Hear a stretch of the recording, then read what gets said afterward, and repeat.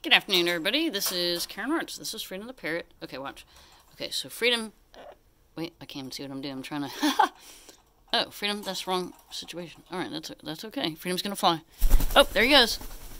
Good boy, Freedom. Good parrot.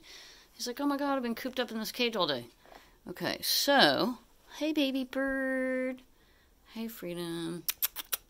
Say, I'm on the play stand, thank God. Who's excited? Okay, so, alright guys, Freedom's been getting a lot of use of the play stand lately. Now, I will tell you something. Last week, I had the play stand too close to the bookcase, okay? And see this bear right here? I got that from Hobby Lobby. Look, Freedom, were you looking at the bear last week? You were, weren't you? Watch this. Did you look at the bear last week? Is that what you were doing? So... I told you guys I have to watch him all the time.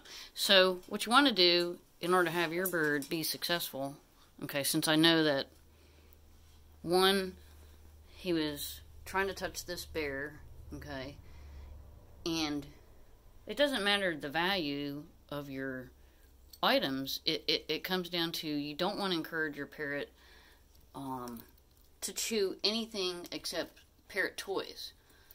You don't want him touching the furniture. You don't want him biting people. That's obvious, right, Freedom? But you'd be surprised. I mean, you guys can laugh, but some parrot owners, they think it's funny or entertaining, but it's not.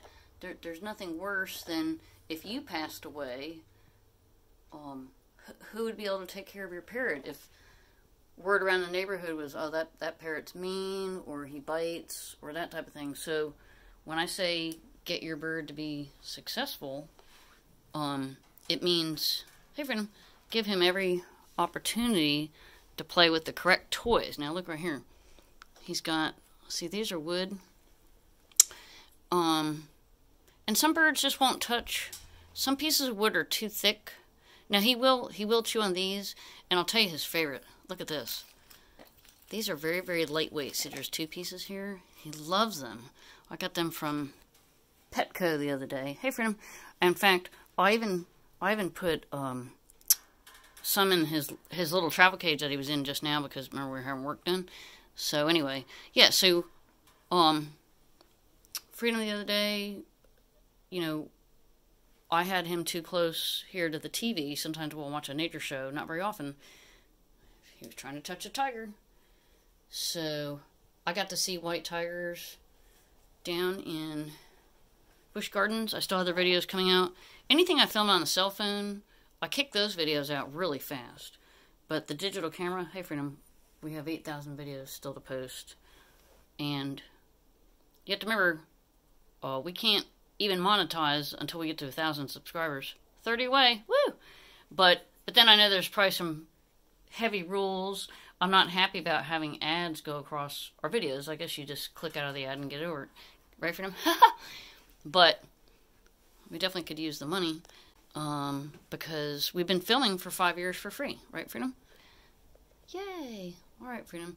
And that's not why we film, but like I said, right now I am job hunting, and I've been on Hilton Head 32 years. Hey, Freedom. And I'd love to be working with wildlife full-time. I mean, I would work for a zoo tomorrow. Right, Freedom? I'm scared to move to Florida because... my God, are they evacuating for hurricane every third day? Freedom's like, that is a very slight exaggeration. But, you know, Freedom and I had to evacuate for Hurricane Dorian. So it's scary enough living on Hilton Head, right? Woo!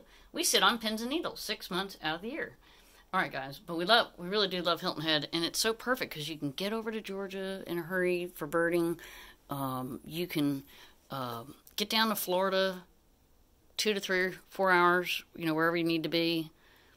And just the birding world is so amazing on Hilton Head. So, so you guys fasten your seatbelts because, woo, as soon as we start pumping out more videos, you'll be able to tell. We're still working on Jacksonville Zoo, and then I throw in videos of Freedom periodically, like we're doing now. Woo!